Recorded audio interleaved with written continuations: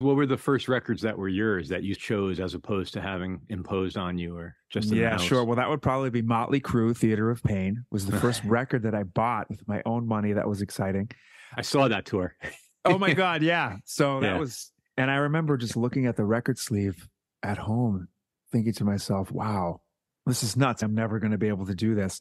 The blues-based hard rock, hair metal, which I loved, was really a portal into so many other things once you started going back to more classic rock, and they stole everything from the blues, and then you get into the blues, and then from there, jazz. And so that was the starting point, was like the hair metal of the 80s. Yeah. For me, was big.